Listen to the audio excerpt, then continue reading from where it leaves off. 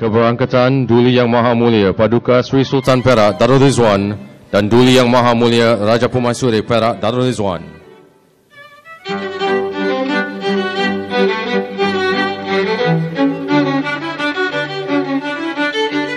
Ladies and gentlemen, announcing the arrival of His Royal Highness Sultan Nazrin Shah, Sultan of Perak, and Her Royal Highness Tuanku Zahra Raja Permaisuri Perak, accompanied by the Right Honourable Lord Carnwath and Lady Carnwath, and the Vice Chancellor of the University of Malaya.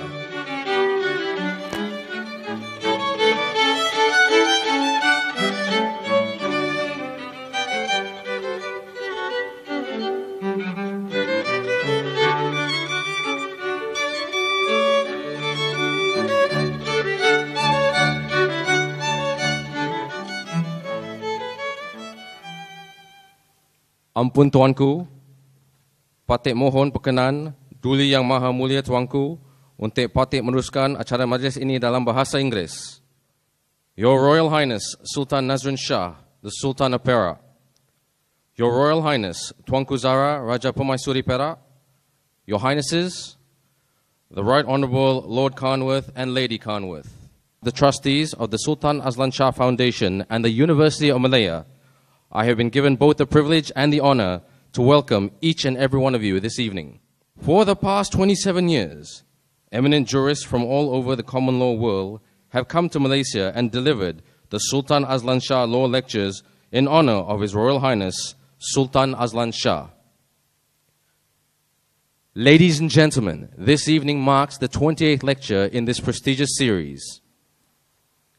Ladies and gentlemen, before we proceed with the lecture, we now take a moment to reflect on His Royal Highness Sultan Azlan Shah, in whose honor these lectures are named. We remember a great and illustrious man, the only one ever to hold 3 constitutional offices in the country, head of the nation's judiciary as Lord President, the Sultan of Perak, and as the 9th Yang Dipertuan Agong of Malaysia. His Royal Highness, indeed, has left an indelible mark. Pray silence as we remember His Royal Highness Sultan Azlan Shah.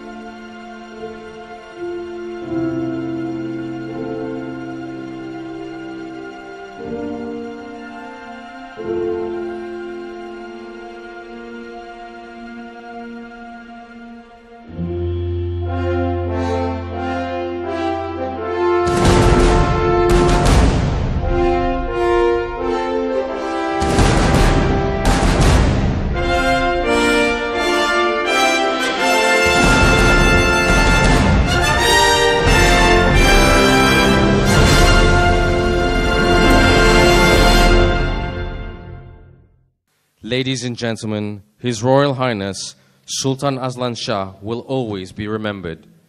As a tribute to his father, His Royal Highness Sultan Nazrin Shah has commissioned a special publication entitled His Royal Highness Sultan Azlan Shah, a Tribute, and has dedicated the publication to the loving memory of his father.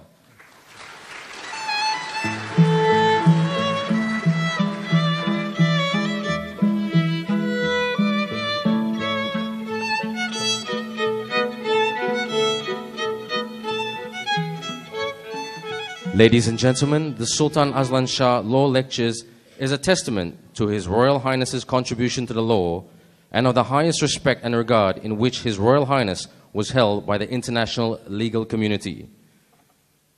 This evening, we are again most privileged to have another outstanding jurist to deliver the 28th Sultan Azlan Shah Law Lecture. To introduce this evening's speaker, I now invite the Dean of the Faculty of Law, University of Malaya. Dean. Ampun Tuanku. Ladies and gentlemen, it is a great privilege and honor to have the Right Honorable Lord Robert Carnwath of Notting Hill, one of the 12 Justices of the United Kingdom Supreme Court, here with us this evening. The Right Honorable Lord Carnwath will deliver the 28th Sultan Azlan Shah Law Lecture entitled Environmental Law in a Global Society. Lord Carnwath is a passionate advocate of environmental law, an increasingly important body of laws which recognizes that the quality of the natural environment is a legitimate concern to every citizen. The need to achieve a proper balance between the right to development and the importance of environmental protection to meet the needs of present and future generations is a pressing legal and social issue which is now being addressed on a global scale. There is growing appreciation that in order to achieve sustainable development, environmental protection must constitute an integral part of the development process and cannot be considered in isolation from it. In this regard, Lord Carnwath is a member of the United Nations International Advisory Council for the Advancement of Justice, Governance and Law for Environmental Sustainability, of which our current Chief Justice of Malaysia, Tun Arifin Zakaria, is also a member. As a judge, Lord Carnwath has made significant contributions to the development of environmental and planning law. He has developed important judgments in recent decisions of the UK Supreme Court concerning environmental law, involving issues such as the UK government's promotion of the HS2 high-speed rail link from London to the north of England, the Scottish government's proposal to construct the fast-link carriageway, or as we call it, highways, road scheme, waste disposal under environmental license and waste management permit, and the right to carry out activities in the public interest under the grant of planning permission, namely speedway and motocross racing activities. Lord Carnwath read law at Trinity College, Cambridge University. He was called to the English Bar by the Honourable Society of the Middle Temple, and in 2012, Lord Carnwath was appointed as a Justice of the United Kingdom Supreme Court. Ladies and gentlemen, it now gives me great pleasure to invite Lord Carnwath of Notting Hill to deliver the 28th Sultan Azlan Shah Law Lecture. Lord Carnwath.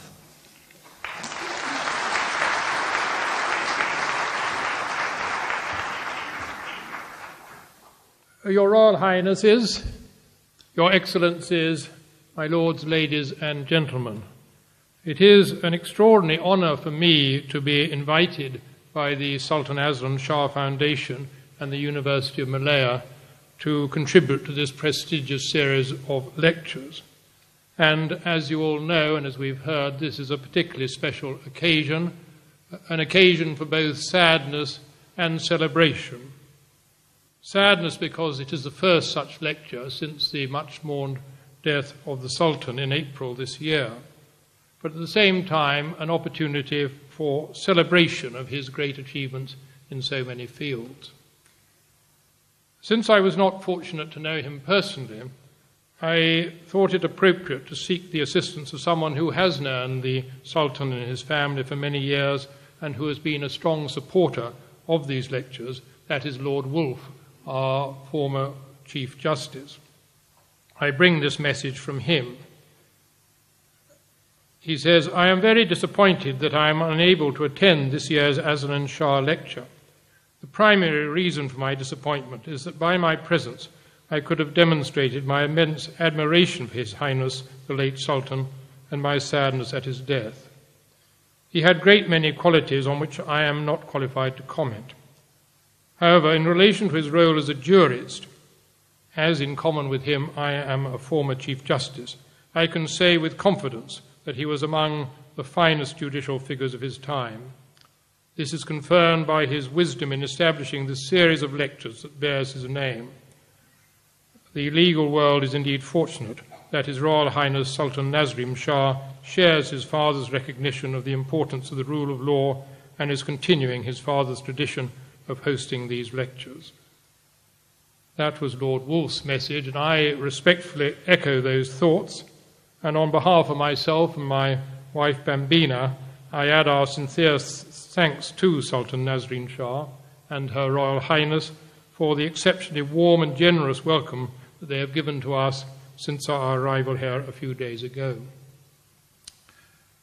Now, my subject, as you've heard, is environmental law in a global society.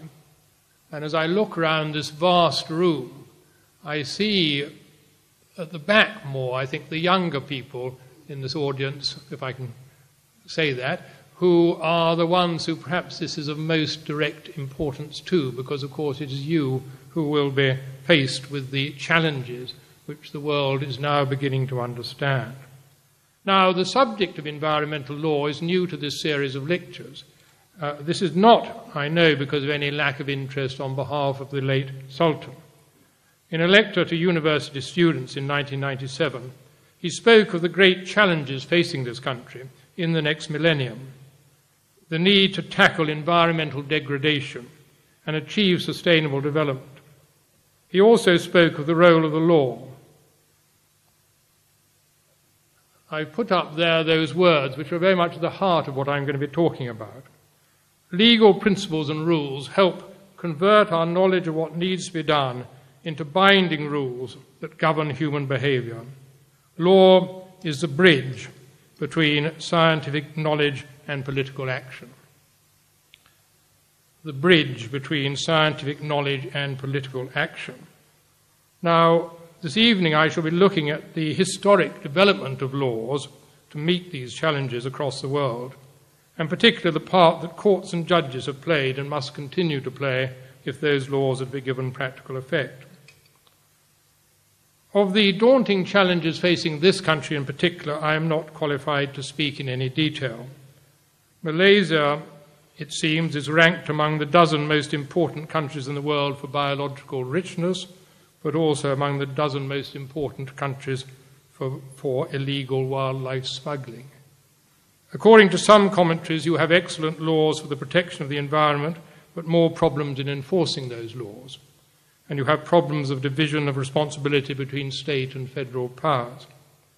But on the other side, I learnt from a recent lecture of your Chief Justice, who I'm delighted to see here today, that in 2011 he announced a new policy commitment on behalf of the Malaysian judges towards the preservation of the environment.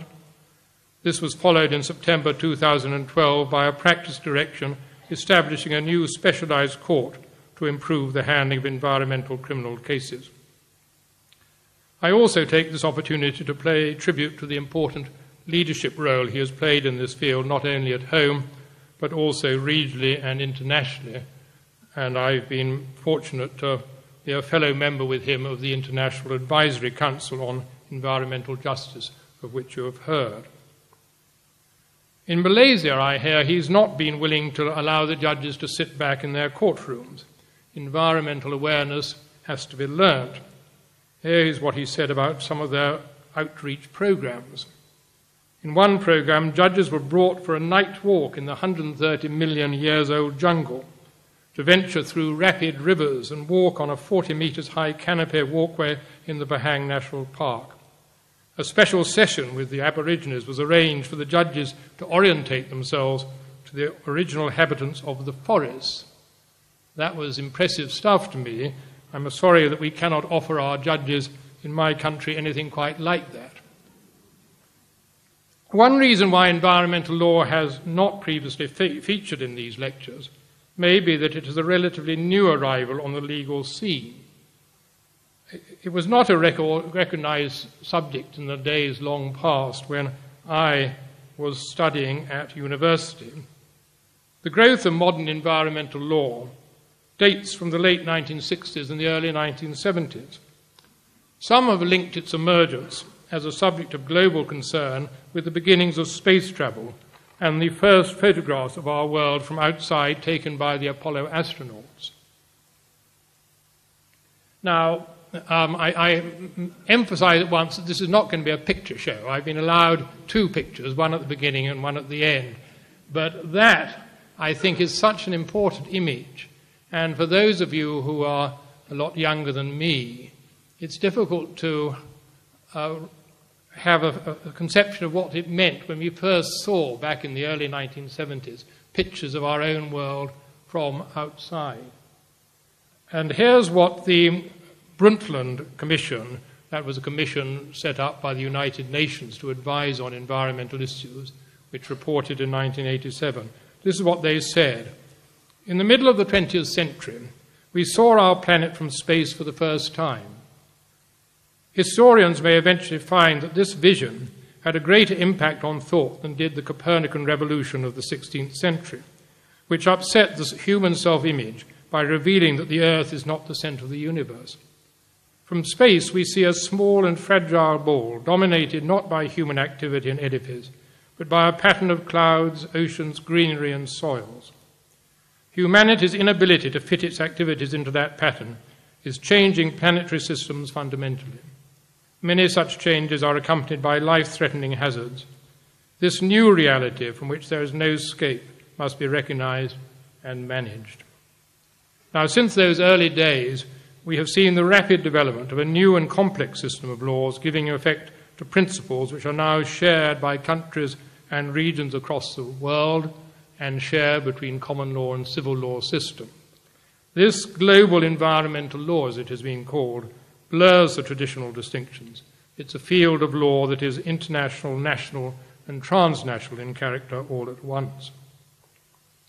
Now, of course, the seeds of environmental law, though not under that name, can be traced back much further.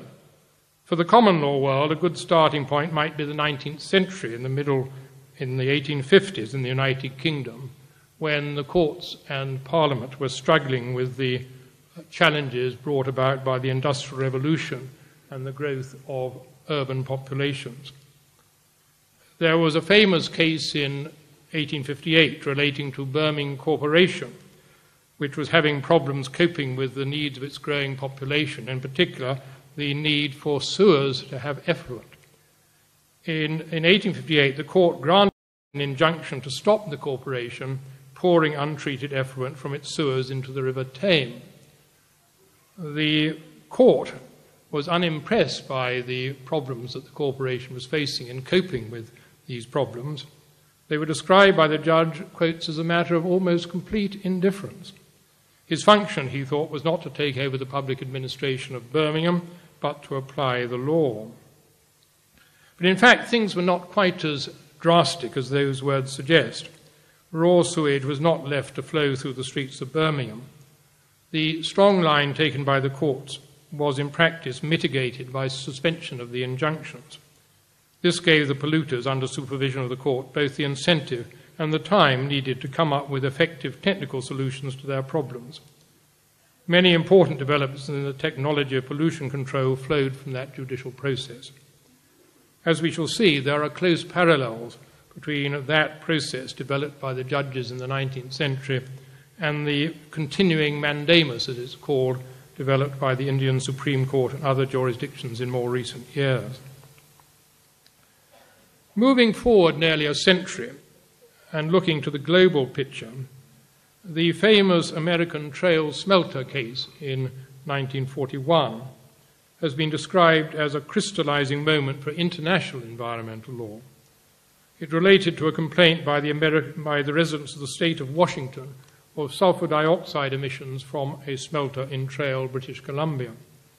The arbitral tribunal enunciated the now well-established principle that no state has a right to permit the use of its territory in such a manner as to cause injury by fumes to the territory of another. The involvement of the United Nations itself came much later. The United Nations Charter of 1945 made no mention of the environment. But the first major initiatives at United Nations level were the Stockholm Conference on the Human Environment in 1972, and in the same year the establishment of the United Nations Environment Programme. The 1972 Stockholm Declaration provided a set of general principles which, though not legally binding as such, have provided a framework for the later development of environmental law nationally and internationally. It was based on the shared responsibility of all to protect and improve the environment for present and future generations. We had to wait for the Rio Declaration in 1992 for more flesh to be put on the bones of the Stockholm Declaration. Many of the principles set out in the Rio Declaration are now widely established in law and court practice.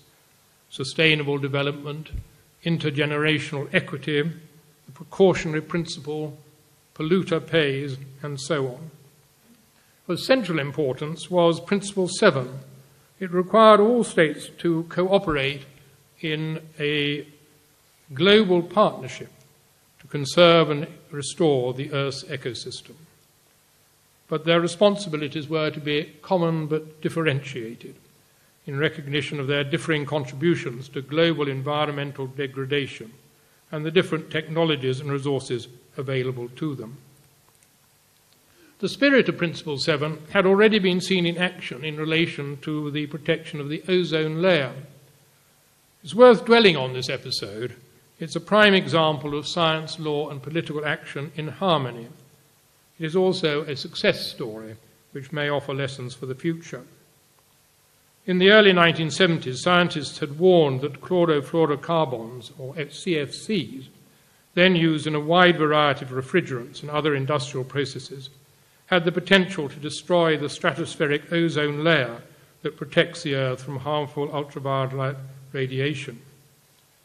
In the following decade, scientists were able to document the build-up and long lifetime of CFCs in the atmosphere and find proof of their effects. The public and policymakers were motivated to take action. This led to the 1985 Vienna Convention on the Protection of the Ozone Layer, followed by the 1987 Montreal Protocol on Ozone-Depleting Substances. Critical to success was the respect paid to the principle of differentiated interests and needs of developing countries, particularly to ensure access to resources and alternative technologies. As a result, in less than 30 years since the protocol, the vast majority of ozone-depleting chemicals have been phased out worldwide, and the stratospheric ozone layer appears to be on its way to recovery. Now, returning to the Rio Declaration itself, I want to mention two other specific principles which have become very prominent. The first was Principle 17, Environmental Impact Assessment. That requires a detailed expert assessment available to the public of the impact of projects likely to have a significant adverse effect on the environment. That has been a strong weapon in practice. Lack of an appropriate assessment was fatal to developments as diverse as a hydroelectric project in Sarawak, phosphate mining in Sri Lanka, the diversion of the river Achelous in Greece, and the redevelopment of the Fulham football ground in London. In China in 2005, there were even reports of an environmental assessment storm when the State Environmental Protection Administration issued orders to halt 30 large construction projects because of failures to comply with assessment requirements. No less important is Principle 10, the right to public participation. That has three pillars. First, the right of the public to relevant information held by public authorities. Secondly, the right to participate in the decision-making process. And thirdly, the right to effective access to judicial and administrative proceedings to enforce those rights. This simple tripartite formula has proved pervasive and highly effective. It has been given more elaborate and binding form in Europe in the Aarhus Convention. This convention was described by a former United Nations Secretary General as the most ambitious venture in the area of environmental democracy so far undertaken under the auspices of the United Nations. An important aspect of Principle 10 is the widening of access to the courts to enforce environmental protection. The traditional view was that judicial review was confined to those with a specific legal interest in the subject matter of the case, distinct from that of the public at large. In many parts of the common law world, including, I believe, now Malaysia, that has given way, in my view rightly, to a much broader approach. As my colleague Lord Hope said in a recent case, environmental law proceeds on the basis that the quality of the natural environment is of legitimate concern to everyone.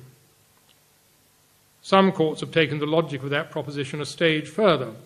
Thus, the Philippine Supreme Court, in the famous Oposa case, memorably upheld a challenge to the state's policies for granting consents to fell in the country's virgin forests in an action brought by some 43 children from all over the Philippines on behalf of themselves and of, quotes, generations yet unborn.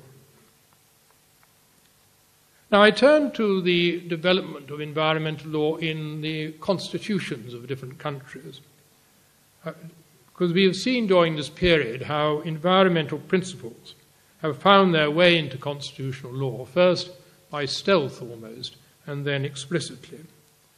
Earlier constitutions, such as your own Malaysian Constitution of 1957, made no express reference to the environment.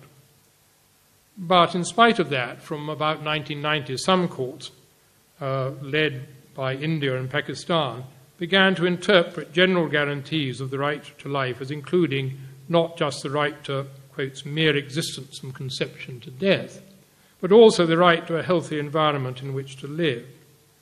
And I was interested to see that that lead has been followed more recently here in Malaysia. In the Batu Badji case in 2001, your own federal court held that life in Article 5.1 of the Constitution, quotes, incorporates all those facets that are an integral part of life itself and those matters which go to form the quality of life. Now, by contrast with those earlier constitutions, nearly all those adopted since the early 1990s have explicitly recognized in some form the right to a clean and healthy environment. And a recent study showed that there were some 130 states which now have such provisions in their constitutions. They take many forms. I'll quote one which I liked in particular, which is Bolivia's 2010 Mother Earth Law, Ley de Derechos de la Madre Tierra. And Mother Earth is defined as the dynamic living system formed by the indivisible community of all life systems and living beings who are interrelated, interdependent, and complementary, which share a common destiny. That's almost poetic, but it's brought down to earth slightly for the purpose of enforcing her legal rights. Mother Earth has, quotes, the character of a collective subject of public interest, which I believe is necessary to give her standing in the Bolivian courts. Now we can see the same trend from the implicit to the explicit in other systems of law. It was only in 1986 that the European Community Treaty was amended to include express provisions on environmental protection. But before then, a substantial body of law had been built up by the Commission with the support of the European Court of Justice, based on the legal premise that harmonization of natural environmental laws was needed to remove non-tariff barriers to trade. So also in human rights law, the European Convention on Human Rights, dating from the immediate post-war period, said nothing in terms about the environment. But in a series of cases starting in the mid-1990s, the European Court of Human Rights held that Article 8, which protects the right to private life and the home, extended also to the protection of the home environment. The Court has conceded a wide margin of appreciation to national governments on matters of policy, but has been willing to intervene strongly where national authorities have failed to enforce their own regulatory laws. By contrast, the much more recent African Charter on Human and People's Rights of 1981 provides expressly in Article 24 that, quotes, all peoples shall have the right to a general satisfactory environment favourable to their development.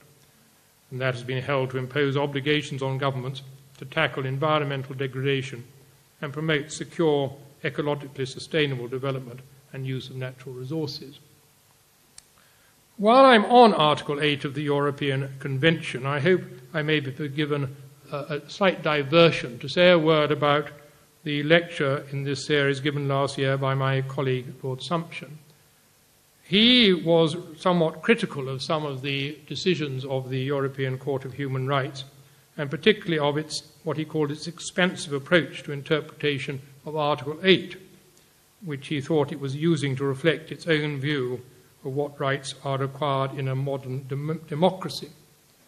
He didn't speak in terms of the protection of the home environment, and I think rightly so, because it's no big step to extend the protection of the home as such to protection from noise or pollution, which makes normal life impossible. But I feel with respect that his more general criticisms go too far. The European Court of Human Rights in Strasbourg is not perfect any more than any other court, nor are all its decisions beyond criticism. That said, the convention with the court which administers it is one of the more remarkable achievements of our post-war world. It has developed into a single system of law supervised by a single international court, voluntarily adopted by 47 independent states. Most of them, only 70 years ago, were tearing each other apart in war, or 35 years ago were still divided by the Iron Curtain of communism. Nor do I think the framers of the convention expected its interpretation to be stuck in the mindset of the immediate post-war era, any more than we look at Magna Carta through the eyes of the 13th century barons. I echo the words of the late Sultan. He said, whilst it is true that judges cannot change the letter of the law, they can instill into it the new spirit that a new society demands. I turn then to the role of the judges. In 1991, Lord Woolf, in an address to the UK Environmental Law Association, entitled his address, quotes, "Are the judiciary environmentally myopic?" And I think his title suggested his own answer at that time. But I think we've come a long way since then. At global level, the International Court of Justice has itself moved forward. In 1996, for the first time, it acknowledged the protection of the environment as part of international law. It spoke of the environment as, quotes, "not an abstraction, but the living space, the quality of life, and the very health of human beings, including generations unborn." A year later, in the Hungarian dams case, it, for the first time, gave its express endorsement to the principle of sustainable development as part of international law. The potential of its role in environmental issues was seen earlier this year in its judgment concerning whaling in the Antarctic. The court held that the scale of Japan's whaling program could not reasonably be justified within the exception allowed by the Treaty for Scientific Research. It has been seen as a landmark case in the court's willingness to examine the scientific issues for itself, and for that purpose to hear expert evidence subject for the first time to cross-examination. The central role of the judiciary also received worldwide recognition in 2002 at the Global Judges Symposium in Johannesburg. That brought together senior judges from around 60 countries from around the world at the invitation of UNEP. The Johannesburg principles adopted by the conference affirmed the vital role of an independent judiciary and called for a UNEP-led programme of judicial training and exchange of information on environmental law. I was privileged to represent the UK judiciary on the Judicial Task Force, which was set up by UNEP based in Nairobi, which oversaw the development of that programme. One of our early initiatives was the preparation of a judicial handbook on environmental law, which attempted to draw together threads of environmental law from different countries and different systems around the world. And I think that is still available on the UNEP website, though much in need of updating. An important part of the UNEP programme was to develop judicial cooperation on a regional basis. The European Union Forum of Judges for the Environment, of which I was a founder member, will celebrate its 10th anniversary in Budapest later this month. More recently, in this part of the world, the Asian Judges Network on the Environment was formally launched in Manila in 2013. It provides a means for experience sharing among senior judges of the South Asia and Southeast Asia. In August this year, I attended a conference of South Asian senior judges in Colombo, hosted by the Chief Justice of Sri Lanka.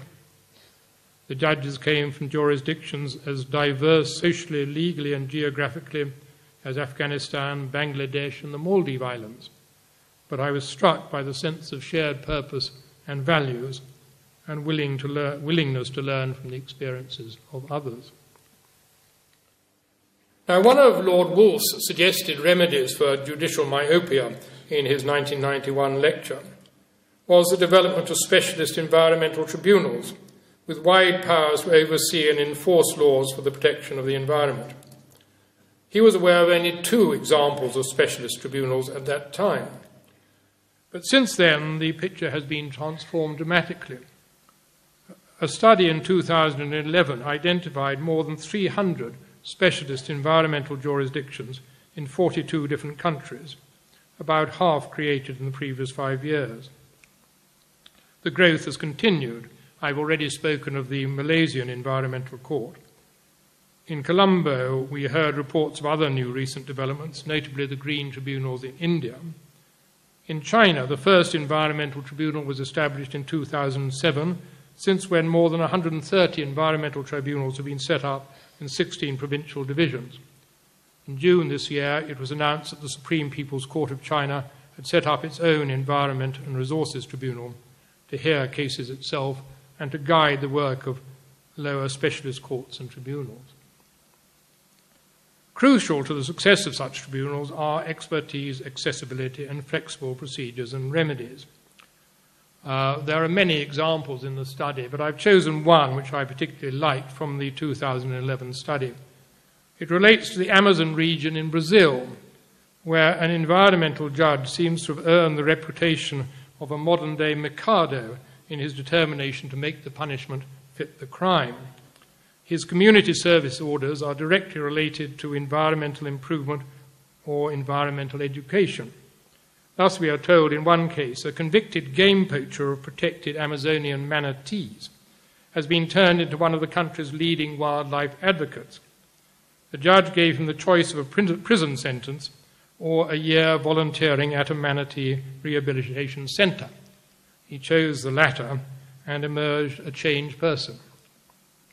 So those are the sort of examples. I don't say that they would work everywhere. Now, it should not be thought that the traditional courts have held back. As I have suggested, one has to go back to the 19th century in the UK to find anything comparable to the continuing mandamus procedures developed by some courts in the last 25 years. Best known are the cases in the Indian Supreme Court, many initiated by that great environmental advocate MC Mehta. They have made orders, for example, to oversee the cleaning up of industrial pollution threatening the Taj Mahal, to reduce air pollution in Delhi by conversion of all buses from diesel fuel to compressed natural gas. So also in the Philippines in 2008, the Supreme Court issued a continuing mandamus to require the cleaning up of Manila Bay.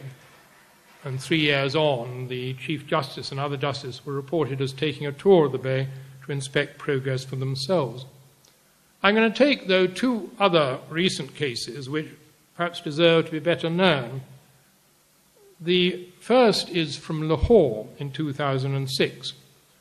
As in the Delhi case, it concerned air pollution by traffic.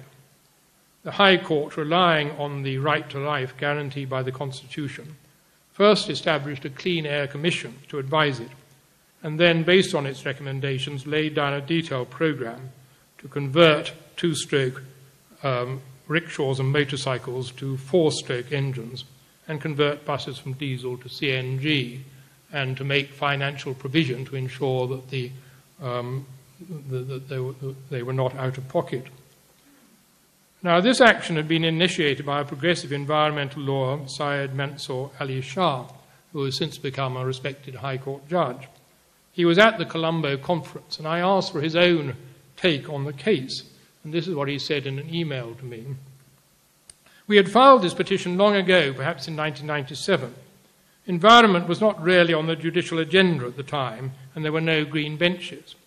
The judges at that time didn't think much of the case, and it kept pending.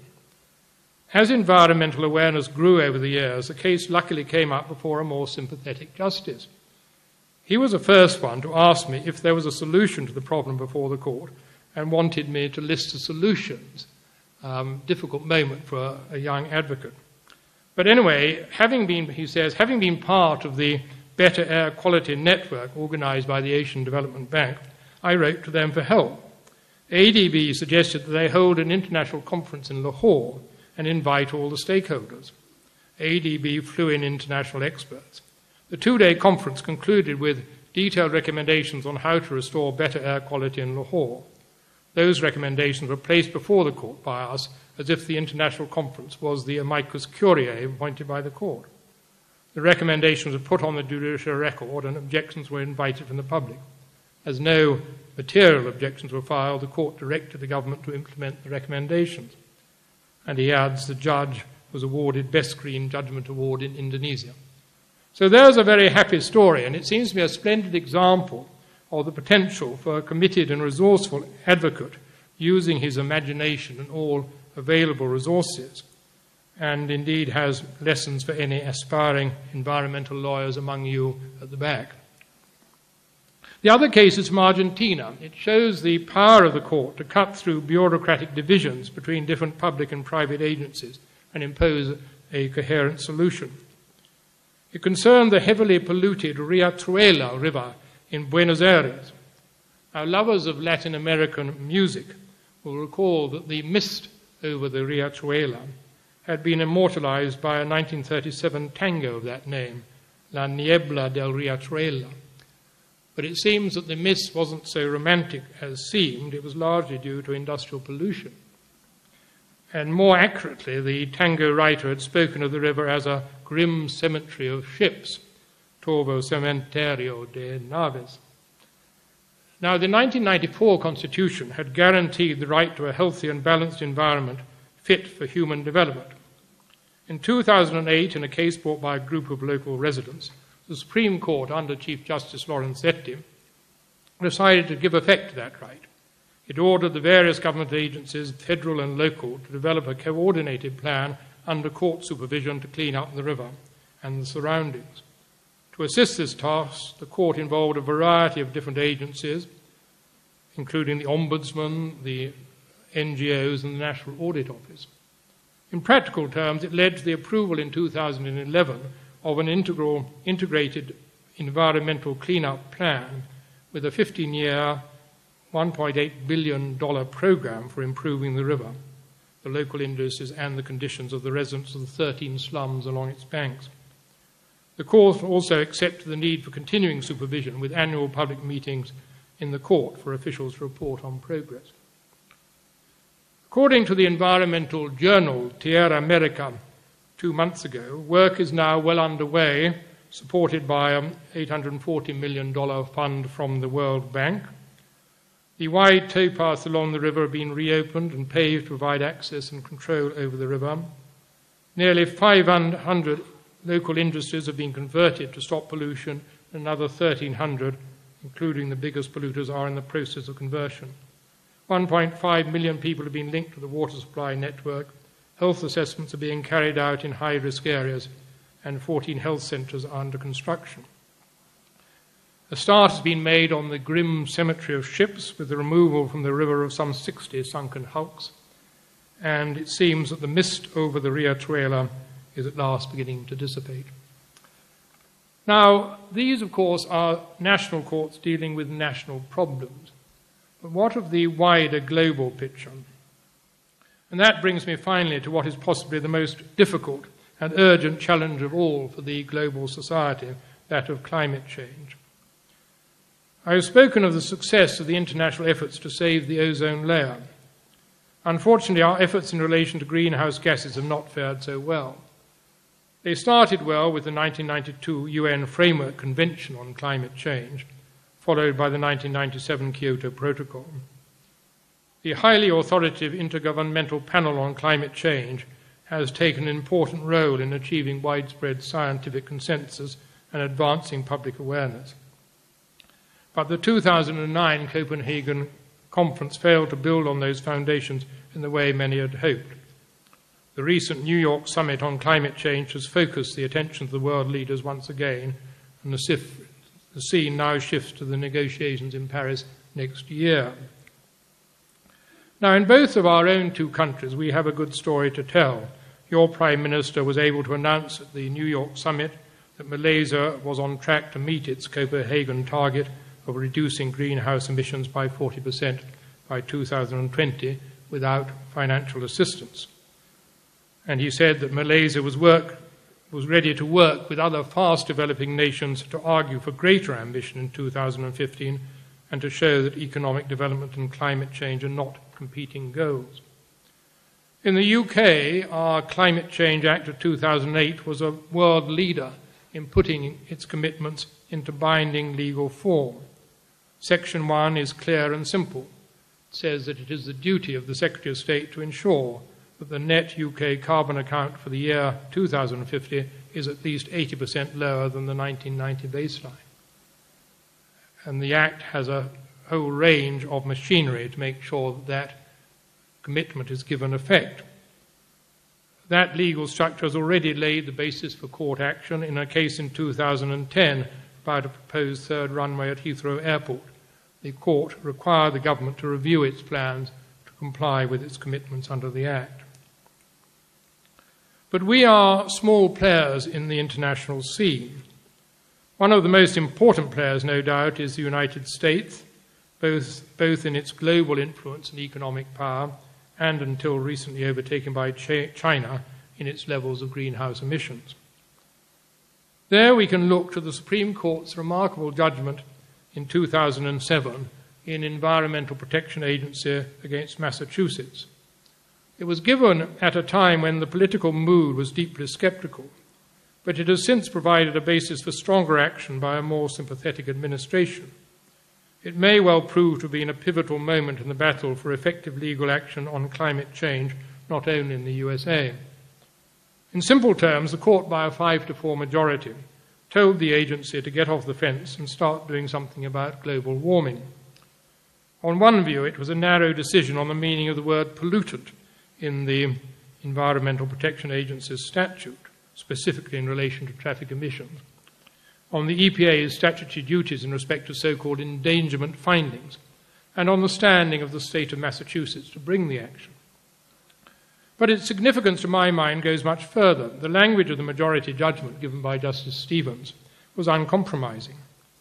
He recorded without dissent the claimant's assertion that global warming was the most pressing environmental challenge of our time. He charted the development over 40 years of a strong international consensus that global warming threatens severe and irreversible damage to the natural ecosystem. He swept aside EPA's arguments that emissions from American traffic made a relatively insignificant contribution to the global problem, or that developing countries such as China and India were posed to increase greenhouse gas emissions substantially. I quote, he said, agencies, like legislatures, do not generally resolve massive problems in one fell regulatory swoop. They instead whittle away at them over time, refining their preferred approach as circumstances change and as they develop a more nuanced understanding of how best to proceed. A reduction in domestic emissions would slow the pace of global emissions increases, no matter what happens elsewhere. Now, arguably, there's been some pulling back by the court in more recent cases, but the judgment has stood, and it has provided the legal base for the new administration to press ahead with an interventionist approach without the need for further legislative backing. Paved the way for a radical change in the approach of the agency. In December 2009, it issued an unequivocal endangerment finding highlighting the severe risks of climate change as a basis for stronger regulatory action. Earlier this summer, the Obama administration launched new EPA rules to limit emissions of carbon gases from power plants by 30% by 2030. This initiative was described by Al Gore as the most important step taken by this country to combat the climate crisis. In the words to me of an American judicial colleague, the judgment helped create a political dynamic in which the executive branch could purport not to be going it alone, but rather acting in fulfillment of a judicial branch pronouncement. The judgment is also providing a precedent for legal action against governments in other countries. For example, in November 2013, the Dutch Urgenda Foundation and some 9,900 individual citizens served a summons on the Dutch state in an action to hold the state liable for failure to meet its climate change targets. Now, I hope this brief survey has helped to show how far environmental law has come in a few decades, nationally and internationally. I've also tried to show how the courts are making an important and practical contribution to that process. Of course, the courts can do very little on their own. They require committed individuals or organizations or states to bring the cases. They need access to technical expertise to point the way to practical solutions. And they need to engage all parties and agencies, public or private, with the powers and the resources to put those solutions into practice. But given those tools, the courts are uniquely placed to create the stable and legally enforceable structures necessary to ensure proper planning and supervision and enforcement. The courts cannot dictate policy, that is for government, but the courts can ensure that the policy is rational and coherent and consistent with the scientific evidence, and that firm policy commitments are honoured. And in our global society, judges across the world can learn from each other. So what lies ahead? Some of you may have read Clive Ponting's remarkable but frightening book, A New Green History of the World, the Environment and the Collapse of Great Civilizations. There is not much in the book to lift the gloom. Ponting shows how many of the great civilizations over the past 5,000 years have been destroyed by overexploitation of their environment, and how we risk suffering the same fate. They range from the Sumerians 3,000 years before the Christian era, to the Mayas in South America in the early centuries of our own era, and more recently, the ill-fated inhabitants of Easter Island. Now, that's my last picture. Those massive monuments still gaze into the future. And in a way, they seem to symbolize the uncertainties of our own age, but they conceal destructive power, because it is now thought that to provide rollers and scaffolds necessary to move and erect them, the islanders destroyed most of the trees which were essential to the island's ecology. Clive Ponting sees lessons for us today. Like Easter Island, he says, the Earth has only limited resources to support society. Like the islanders, the human population of the Earth has no practical means of escape. Now, in the same period of 5,000 years, on one view, humanity has been astonishingly successful. World population has grown from a mere 15 million in 3000 BC to over 7 billion today, the vast majority in the last 2 centuries. But at the same time, we have built up for ourselves and our fellow creatures environmental problems of an unprecedented scale and complexity. One cause for hope is that, unlike those other civilizations, we have the understanding or the means of understanding what is happening and what we could do about it. On the science, there's a remarkable degree of consensus. The problem is to translate that understanding into political action. Here, above all, we may find ourselves looking to the law to provide a bridge and to the judges to offer at least some of the building blocks. Thank you very much.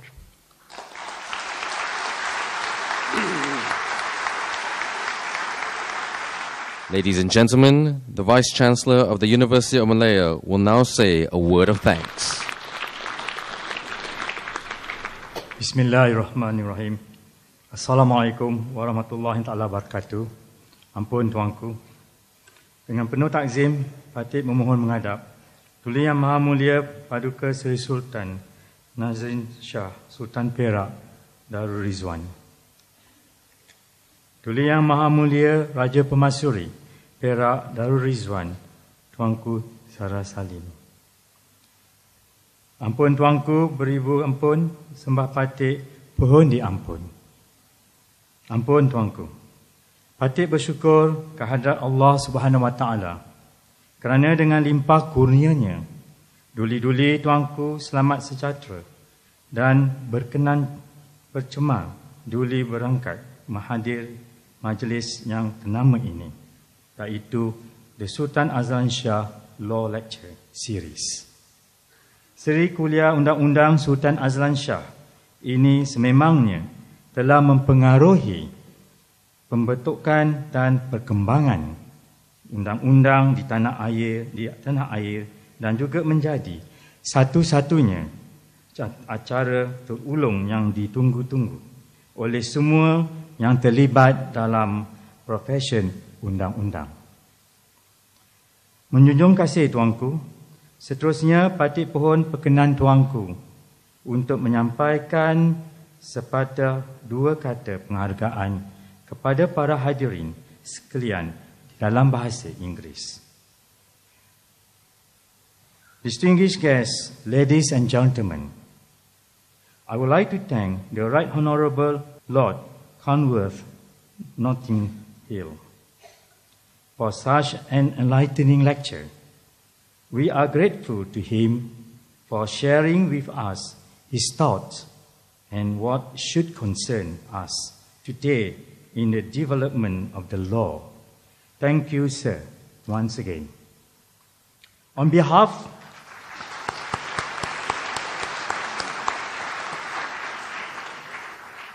of University of Malaya, I would like to thank all our distinguished guests and those present for taking the time to attend this prestigious lecture. Many thanks also go to Sultan Azlan Shah Foundation and Malaysian Airlines for the generous contribution to this lecture. I would like to express my appreciation to Yang Berbahagia Tan Sri Dr. Visu Sunadadurai,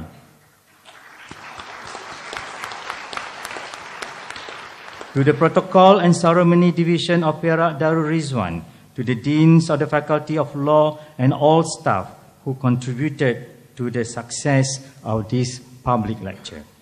Ampun tuanku, Patip sekali lagi menjunjung kasih di atas perkenan duli-duli tuanku berangkat dan menyerikan siri kuliah Undang-Undang Sultan Azlan Shah ini.